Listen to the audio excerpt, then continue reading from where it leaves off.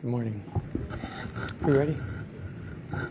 Why don't we start this press conference? This is the press conference that we hold every month before our legislative meeting. Tomorrow is an additional legislative meeting. It's the council's meeting to discuss and vote on the proposed budget for fiscal year 2015. The fiscal year, as you know, starts October 1st, 2014, runs through September 30th, 2015. Because of the court's ruling last week with regard to budget autonomy, tomorrow will be the only vote on the Budget Request Act. The Budget Request Act, or BRA, is the budget. We have also tomorrow a consideration of the Budget Support Act, or BSA.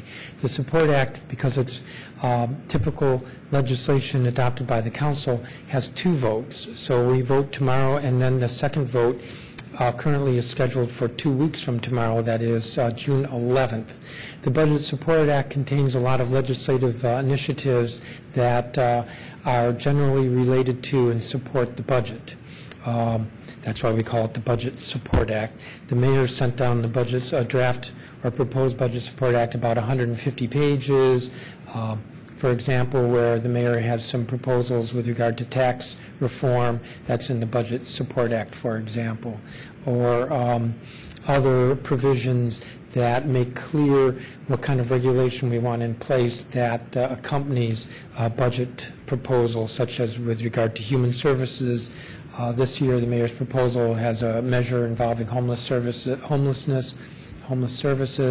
as was the case last year. Those kinds of measures are in the Budget Support Act. We are hoping to circulate these documents early this afternoon. There's still, the Budget Office is still putting some numbers in and doing the balancing and working with the Chief Financial Officer before that can circulate. I want to kind of go over in an outline fashion what the budget proposal and the Budget Support Act taken together will look like tomorrow. First of all, the budget for the district government is roughly $11 billion, and typically when the council looks at the budget, by far the overwhelming majority of the budget are items that are not at issue, that of course we have to support. Let's say Medicaid, which is several $billion, or DCPS, which is close to $1 million. What we do is we look at typically somewhere around maybe 30, 50, 70 million dollars at issue, and try to improve some programs or shift funding from one year to the next, or more emphasis for one program over another. What we will see with the budget tomorrow, and this is my recommendation to the council, is that most of the committee's recommendations will be, as recommended, will be in what I circulate this afternoon. We will not be however, there are a few exceptions. We will not be cutting the training dollars, at least in my recommendation, in order to extend TANF benefits. The law right now provides that there's a step down in benefits for those who've been on TANF for more than the 5 years, and that the step down is a 41% reduction. And the Committee on Human Services had proposed not having that step down, and instead the following year there would just be a complete cutoff. And my recommendation is that we have that step down to ease the transition, and that we not cut the training dollars so that people on TANF can get training, job training, and get jobs. We do fund the schools as recommended by the committees. We fund the United Medical Center at the rate recommended by both the Committee on Health and Huron, who's the government's consultant with regard to the United Medical Center. We sustain, this is my recommendation, sustain the reduction to the South Capitol Street Bridge. That has to do with the eliminating the movable span, which drives up the cost by about $140 million. We add about $2.3 million to the Early Child Care Subsidy Program for a total of about $83.8 million. That was the committee's recommendation. There's $1 million for Community Schools Program. That was the committee's I think there were multiple committees' recommendation. Capital projects for neighborhood libraries, schools, and recreation centers will be in my recommendation as recommended by the committees. Increase the Office on Aging by about $1.25 million. That was in the committee's recommendations. Provide $2 million for teen pregnancy prevention as recommended by the Health Committee. $5 million to help the Humane Society relocate. They're on government property now on New York Avenue and need to relocate that facility. That was in the committee's, multiple committees' recommendation. There's a $731,000 increase in bus subsidy for youth as recommended by committees. I think that was the Committee on Economic Development. The mayor had recommended a budget of, I don't remember the exact amount now, for homelessness. I'm going to say around $120 million. Mr. Graham, in his markup, increased that by about $6.2 million, including dollars for permanent supportive housing. All of that will be sustained in my recommendation, plus an additional almost $6 million, which would include, this is my recommendation, an additional $3 million for local rent supplement program, $2 million for the prevention plan, and $600,000 for case managers for families at DC General to try to reduce that population. And the minimum wage bill, which part of which was adopted last fall subject to appropriations, will be funded. The paid safe and sick legislation adopted last fall will be funded. And the wage theft bill, which is making its way through the council, will be fully funded. The another aspect of my recommendation will be several measures to try to improve fiscal prudence in our budget. So, for example, there will be a requirement in the Budget Support Act for the Chief Financial Officer to develop a 15-year capital improvement plan focusing on infrastructure replacement. That's something that we've not had, so that as we look at the capital improvement plan in the future, which right now is a 4-year or 5-year plan, that we would actually have available to us a long-range 15-year capital improvement plan that identifies infrastructure needs so that we can appropriately prioritize those. I think that's important to better budgeting in the future. We will have a provision directing that all debt service savings would increase pay-go and reduce borrowing. The idea there is to try to increase annual revenues for our capital improvements and to reduce the amount of borrowing we are doing. In 2017 or 2018, our debt service will actually be greater than the amount that we can borrow that year because we have borrowed so much and now have to pay for it. The Budget and Budget Support Act will fully fund the post-employment benefits fund and the firefighter retirement fund at the full amount recommended by the actuary. You know, this has been an issue for the last several months, and with the fire and EMS pay contract coming before the council, there's some issues with fully funding the retirement and post-employment programs, and so that will be taken care of. And then also we will be revising the law with regard to pay-go so that it is fiscally sustainable in the out years.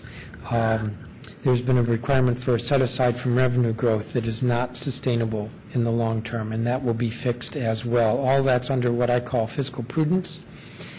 And then finally, with regard to tax revision, we've worked with the Tax Revision Commission Chairman, former Mayor Williams, and what will be in the budget and financial plan tomorrow will be a 5-year phase-in of the recommendations of the Tax Revision Commission. There are a couple of things that the Commission recommended that we will not be doing, and that is increasing the general sales tax rate. We will not be doing that. And establishing a head tax on employers, we will not be doing that. But otherwise, the plan that will be in the documents that I circulate will be almost entirely what the Tax Revision Commission is recommending. phased in over 5 years. So, for example, we will create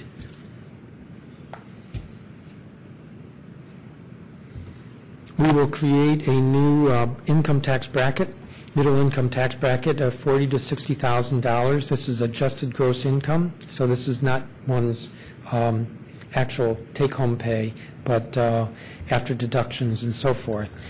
And that the mayor proposed a 7.5% rate next year. What I'll be circulating proposes a 7% rate, going to 6.5% in 2016. And except for adjusted gross income over $1 million, to lower the top rate that from 8.95% to 8.75% in 2016, increase the standard deduction in part in 2015 and to the federal level in 2017. Lowering the business franchise rate, the mayor proposed lowering it to 9.4%. Our proposal would be next year. Our proposal would take it to 9% in 2016, 8.75% in 2018, and 8.25% in 2019. So phasing in over 5 years the reduction in the franchise tax rate. The exemption with regard to the estate tax, I would like to do this more quickly, but we can't. The exemption would be doubled to $2 million in 2016 and to the federal level of $5.25 million in 2018.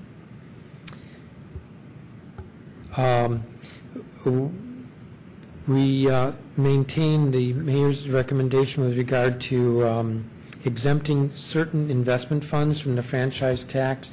That's seen as a incentive to generate business activity because those businesses do not currently locate in the district.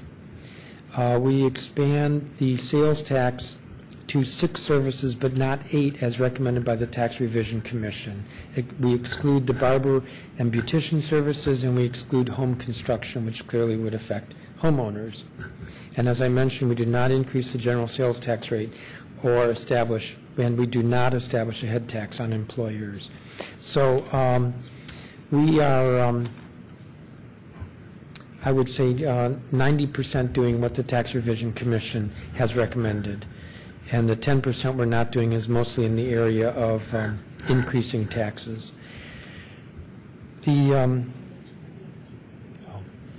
also included, this was in the Tax Revision Commission's recommendations, is increasing the earned income tax credit. That's for very low income wage earners.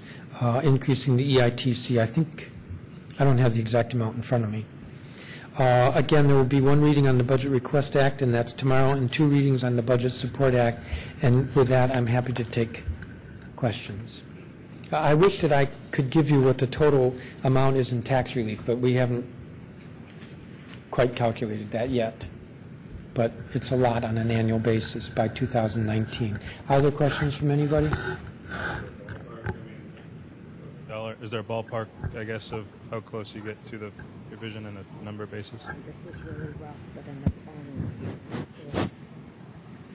year, this is 175 million in relief, 20 in revenue, so it cost 154 in the final year.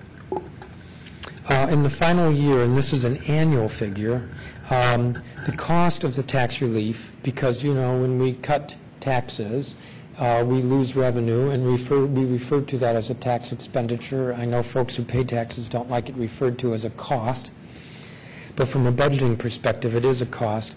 The total tax relief will be a net of almost $155 million on an annual basis. That is, the tax reductions will total about $175 million, and the increases, such as expanding the sales tax to 6 categories, brings in $20 million, almost $21 million. So it's 175 in reductions, 21 million in new revenue for a net of a net reduction of almost 155 million. Those are the current estimates. And do you think you have the votes for this tomorrow, or do you expect a lot of debate about this tomorrow. I do not know. I know that there's some members who are unhappy with certain parts of this. I would emphasize that this is a package. I think the greatest benefit or value to handling this as a package is that this has really been worked through by the Tax Revision Commission. They saw that these taxes, where we could provide this tax relief, would have the greatest benefit, and spreading it between individuals who are residents of the district and businesses in the district. So it's a package that they recommended, and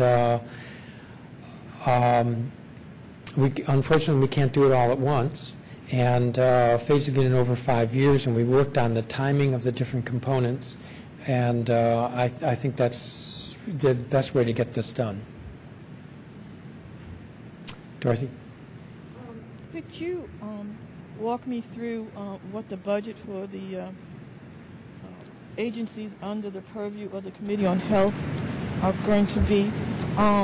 In your remarks, you said the budget you're going to propose tomorrow funds the United Medical Center.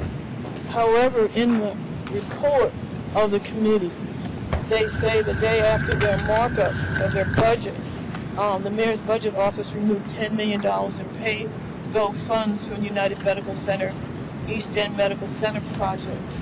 So United Medical Center is one issue. Then you also mentioned that you're taking care of the issue of the Humane Society relocation, which again was X'd out in the committee markup. And my third thing, as regards to the Committee on Health's budget, is this $1.2 million to the Nanny Helen Burroughs Housing Development Corporation. So those three items, where do they stand? I know there was some debate and discussion at the budget meetings last week. So where do they stand right now? And if they are going to be in the budget, where's the money coming from?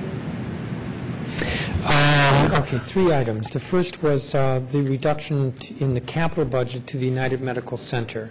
My recommendation will be to sustain that reduction by the Committee on Health. And the amount that would be in the budget for the capital improvement plan for the United Medical Center will be consistent with what the budget was that we adopted. No, it will be consistent with what had been recommended prior to the month of March, as well as what the consultant recommends. And I forget the exact amount, but it's, as I recall, something like $150 million for the United Medical Center. So we sustain the Health Committee's recommendation, and while it's a reduction to the increase, an increase that was announced in March, and an increase that is inconsistent with what Huron, the consulting company, Huron's recommendation was. I don't have that number in front of me. With regard to the $10 million that the Health Committee directed to two projects. One was the Humane Society, and the other was the tennis center on 16th Street. The mayor, the day after the Health Committee's markup, went in and took those monies. They were pay-go dollars, and shifted them to another project. He swapped pay-go for general obligation bond money. This is very technical. It was a very technical maneuver that the executive did, and in so doing, made that $10 million unavailable. So that could not be in my recommendation. However, we found $5 million, and which will go to the Humane Society. So that's why I say that the recommendation to fund the relocation of the Humane Society, that recommendation from the Health Committee will be sustained. With regard to the project developer on Nanny Helen Burroughs, that is not in my recommendation. Other questions? Yes, Janetta. Mr. Chairman, just to go back to the tax revision package for TAD, you're following the tax parity process that you all used. Are you following that? Because I think that was not exactly. Okay. Because the tax parity process had triggers in it. That's what I was going to ask. We don't have Are there any triggers. triggers in this? Okay, No. Great. And excuse me. Also, with respect to your approval of money within the education budget. You're recommending to follow the committee's recommendation for education. Does Yes. this include the $62 million that the committee had suggested transferring from Spingarn to other projects? Correct. Okay, just wanted to clear on that. And then with respect to the mayor's, I think the mayor submitted a supplemental budget. Yes. What is the deal on the supplemental budget? Because that's affecting, you just mentioned that he snatched $10 million from, and was that snatched for 2015 or was it snatched for 2014? What adjustments has he made for this year's budget? Do you have that in front of you? I don't have that in front of me. We made some adjustments. I'm recommending some adjustments to the supplemental, and at the moment I can't recall what a single one of them is. In that supplemental, the mayor proposed shifting a number of FY14 dollars into FY15. As I recall, we don't reverse that. Wait, he wanted, there was money for 14 projects that he now wants to, he wants to take money from. There was unspent dollars in FY14 that he, in the supplemental, proposes to shift to 2015 to support his budget, and we don't reverse that. It presents a problem, particularly if revenues start to decline, and at the moment, nobody's thinking that revenues are going to start to decline. Because what it means is that our spending next year is greater than the revenues next year. It's sustained by moving roughly $100 million from 14 into 15. And you don't make any adjustments to that? I mean, to me, I think that's bad budgeting, but that's my own opinion. Well, there are two ways of looking at it. One is, as you put it, and the other is, as you know, at the end of the year when the CAFR comes out, and it's announced that we have a surplus of $320 million or whatever, and everybody says we should spend it. Well, rather than wait till next February to spend it, through the supplemental, it's being spent now. But it's dollars that have been identified. The CFO's revenue estimates identify those dollars. Okay. One last thing from me, and that is on the debt service, which is amazing to me that you said the debt service will be greater than the amount that you can borrow in 2017, 2018. Is that accurate, the way I'm saying? It's in 2018. It's in 2018, not 2017. Correct. Okay, all right.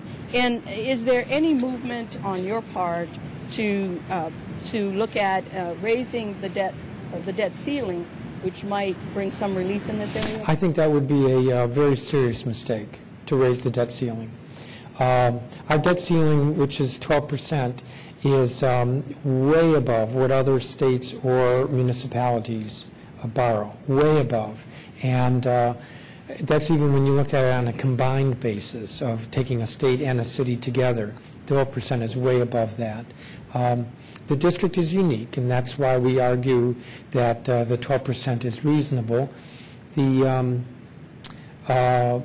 I personally believe, though, that we do not give the same rigorous scrutiny to the capital budget that we do to the operating budget, and as a result, we borrow to spend more on projects than we would otherwise, or that we include projects that maybe are not the most important. That's why I think it's important that we have a 15-year plan that focuses on infrastructure, so that we can realize that when I want to put $5 million into my pet project, I am preventing that $5 million from going into replacing the water pipes, or undergrounding lines, or replacing a school that's 40 years old, and I shouldn't say replacing, but renovating a school that's 40 years old, or name other infrastructure needs. I mean, you remember this building,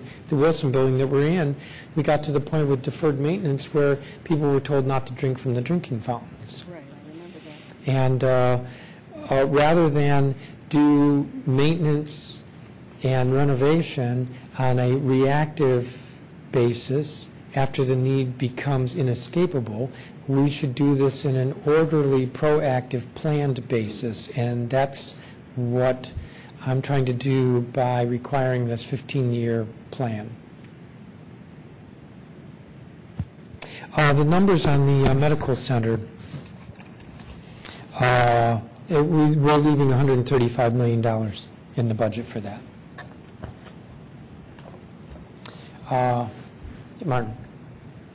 So the mayor sent you a letter yesterday, a long letter kind of expressing his disagreements with some of the things that have been, some of the committee recommendations on the budget. One thing he mentioned is that you guys are violating your own rules against earmarks. Just wanted to get a response from you on that. And could you also just flesh out the proposal for the middle income tax bracket a little bit again? With regard to earmarks, I think the mayor's letter overstates that issue.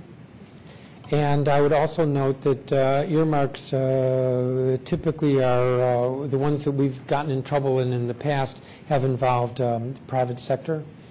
And the instances he cites, which I believe include a public charter school, is not the private sector. Remember, the public charter schools are part of our public education system. But we have a provision in the Budget Support Act that requires that grants be issued on a competitive basis and that certain other standards be met. And I'm comfortable that what we have going in my recommendation is nowhere close to what the mayor is describing as these earmarks. Dorothy had brought up one item which involved a housing project, but that's not in my recommendation. With regard to the middle income bracket, the Tax Revision Commission looked at, among other things, our income tax, and in looking at our income tax, looked at the progressivity of that. And progressivity, as I'm sure you know, is the concept that people who earn more should pay a higher percentage of their income. Maybe not grossly higher percentage, but still a higher percentage. So if you're poor, maybe 4%. And if you're wealthy, maybe 8%. And that's progressivity.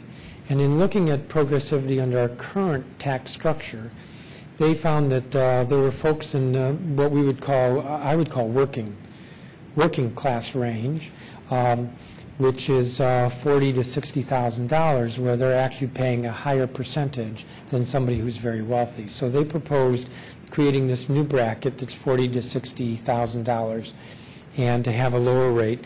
My recollection, I say recollection because I don't have my note right in front of me, is that they proposed 6.5% rate rather than the current 8.95%. And so that's what we have in the recommendation. I want to note that when we lower the rate for somebody earning between $40,000 and $60,000, we also lower the tax that everybody above that pays for that portion of their income. So if I earn $190,000 a year, I'm going to pay the highest rate on that which is in the top bracket, but I will see a reduction in my tax for that portion of my income between $40,000 and $60,000. And I would say at the low end of the scale, even though it's a 4% rate, we have the Earned Income Tax Credit. We also have Schedule H. We have a number of mechanisms that effectively reduce the tax that low-income people would have to pay. And the Earned Income Tax Credit is actually what we call a refundable credit. So if I am working and I qualify for the EITC, I may actually get a check from the district rather than paying any tax or paying no tax. I just wanted to explain one thing. So the way you all have created this new tax bracket is that it begins at the upper bracket begins at the upper rate begins at 60. Is that what you're saying? So if I'm in the upper rate, if I'm in the upper a higher income earner, you don't apply the upper rate until you hit at the 60% and above. Is that the way? Right now it's at 40. Right now. Yeah, okay. Right now the top rate is 8.95%, and it starts at income over $40,000.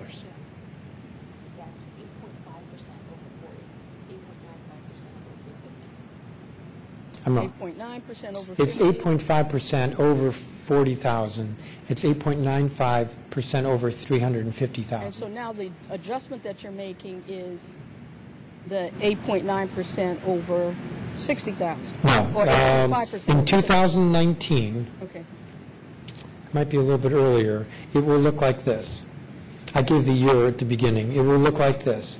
At $40,000, the tax rate will be 6%. At $60,000, the tax rate will be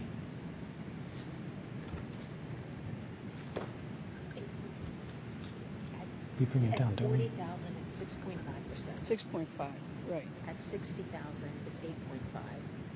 8.5. And at 350.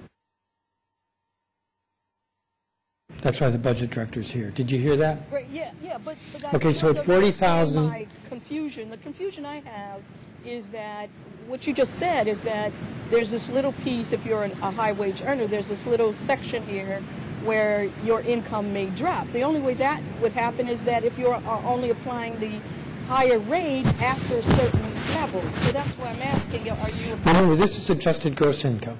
So this is after you've done all the deductions, the personal exemption, anything else that would adjust your income. And so the rate at 40,000, which today is 8.95, would be 6%. And the rate at beginning at 60,000 would be 8.5%. Right now it's 8.95. And the rate at $1 million would remain 8.95. So between 60,000 and a million, it's 8.5%. Yes. And right now it's 8.95. Okay, gotcha. Okay. So we're providing relief at So that maybe- end. Okay, that's what I'm thinking. Gotcha. Thank you. And that's, other than keeping it at 8.95 for those over $1 million, it's consistent with the Tax Revision Commission's recommendations. I'd actually like to see another middle income bracket in there, but all this has a revenue reduction cost to it, and is therefore hard to do. Did you have another question? What was the final recommendation on the Wildlife Center? Was that wrapped up with the Humane Society? The committee's, it doesn't have, the question has to do with the wildlife. It's not a center. It's to deal with injured wildlife, and there was money in this year's budget for that. My recollection is that it's $200,000 for next year to have it in the district rather than to be utilizing a service that's way out in the suburbs. And the committee's recommendation is sustained. And that's separate from the Humane Society.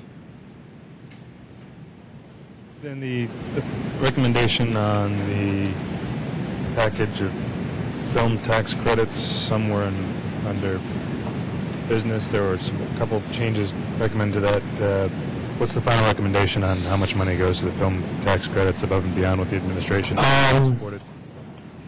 At the moment, there's, if I remember correctly, about $1.6 million in the film fund.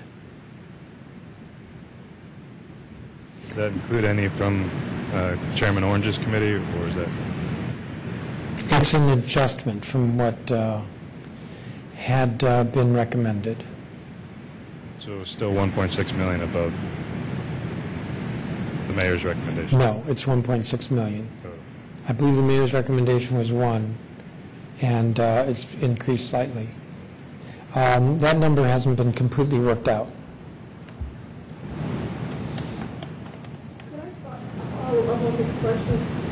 In the committee report from Mr. Orange, he's taking $1.2 million from adult job training, $100,000 from employee services workforce development, and $300,000 for year-round youth program workforce development, for a total of $1.6 million in terms of job training from the Department of Employment Services to fund his film incentive fund.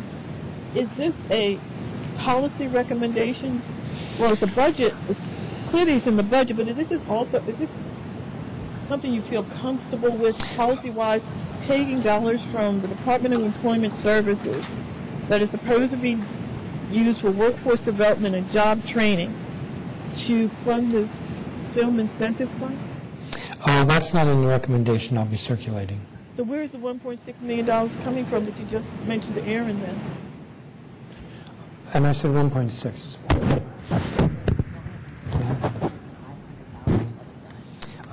There's a million that's in the budget that the mayor submitted, Right. and there's 500,000 that was found by another committee. And as I said, that number's not final, but the cuts from training that you identified, that's not going to be in my So recommendation. the $500,000 comes from Bowser's committee you're talking about? Is that the I believe so. So Mr. Orange's recommendation would have added an additional $1.6 million by taking these funds from the Department of Employment Services, and that is not going to be included in the final budget? Correct. Any further questions? I have- Martin? Budget question? Not on budget? Let's. We'll come back to you in a second, Martin. Yes, Dorothy. I have a budget question. How would, as a long-time observer of budgets in the council, how would you describe this budget process?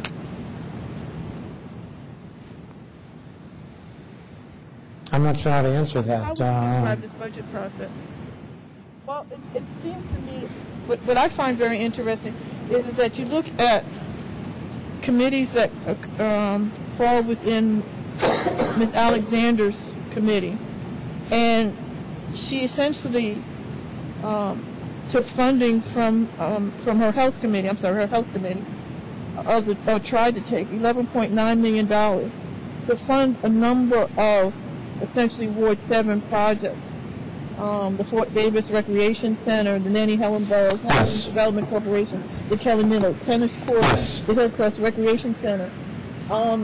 So rather than, I think that traditionally, the Committee over Health has looked at reallocating or moving money that is allocated to health to other health entities, and instead it seems as though in some instances, as regards Ms. Alexander, it became political football that she could use to fund some of her pet projects. And Mr. Do you want me to answer your question? Saying in terms of raising the Department of Employment Services that falls within his committee to fund his pet project, the Film Incentive Fund.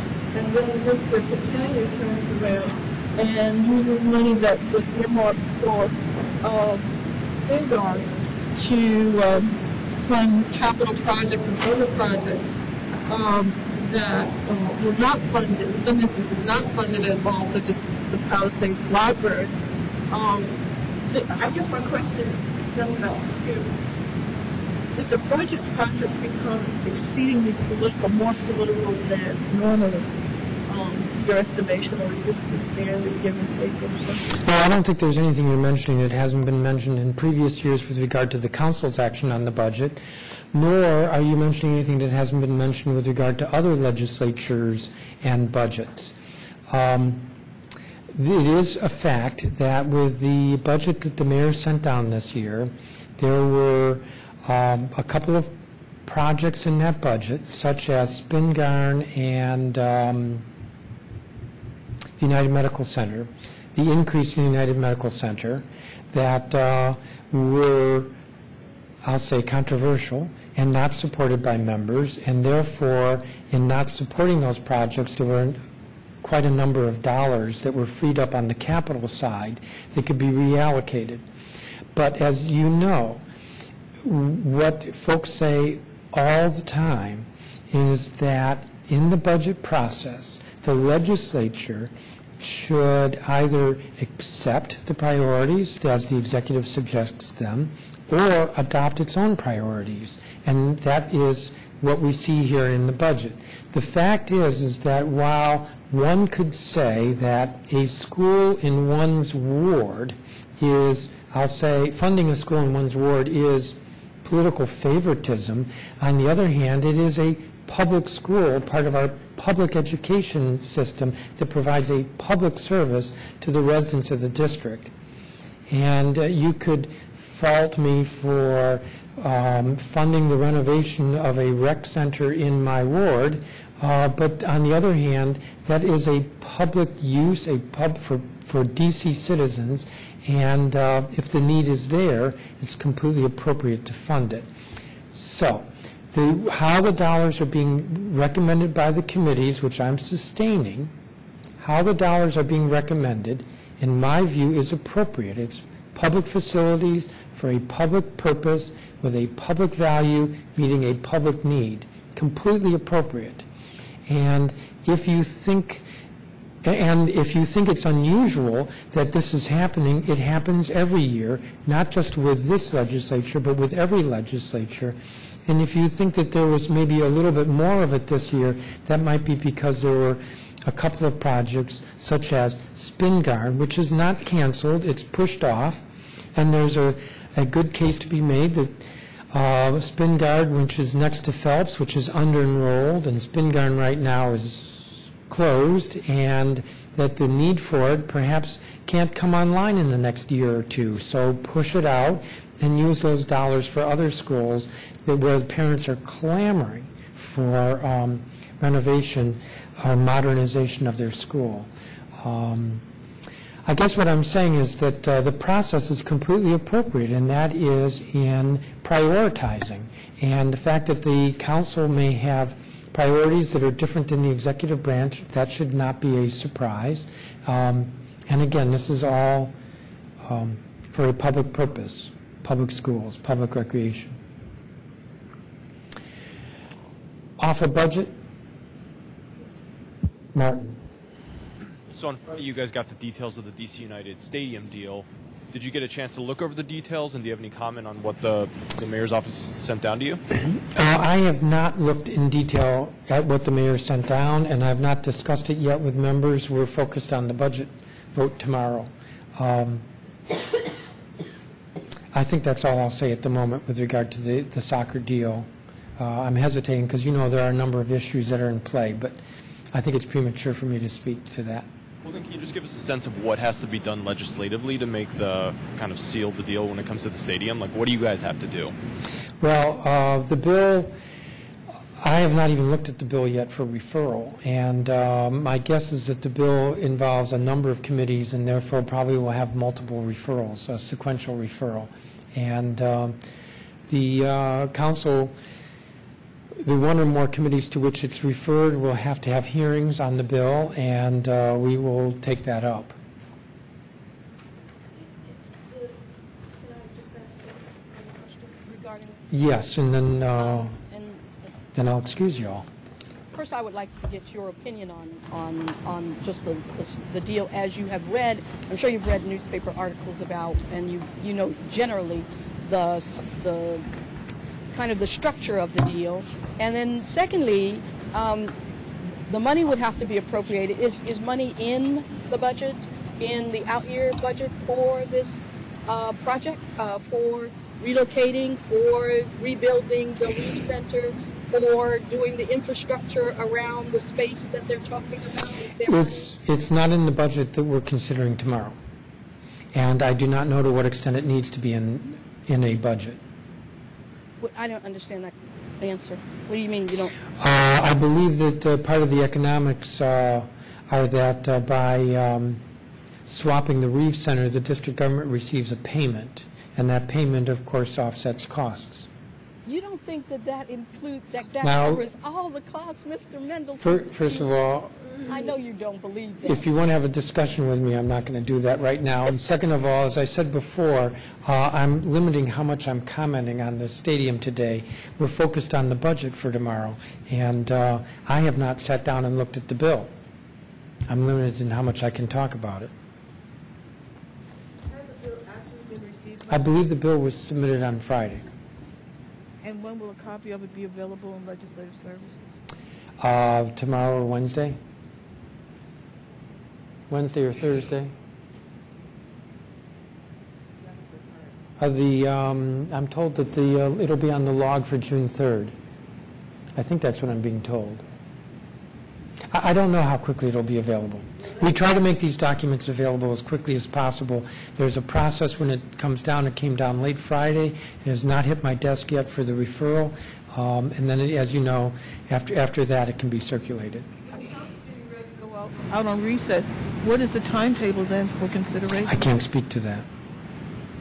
The fact that you're asking the question raises the issue that this is coming late in this council period. You never answered my other question. I said I would like your general opinion about the soccer deal. I mean, as generally structured. I know you said you had some concerns several months ago when it was first floated about this whole swap of the Reeves. And so I'm just wondering, you know, even though you may not have read all the details of the legislation. What I've said in the past is that I think it's appropriate that the district expend dollars on what we are calling horizontal costs, which is site acquisition, that we maintain the site, maintain ownership of the site, and some site preparation. I think that that's appropriate. And with regard to what they call the vertical costs, which is the construction of the stadium, that I don't think that we should be contributing any significant amount of money for that.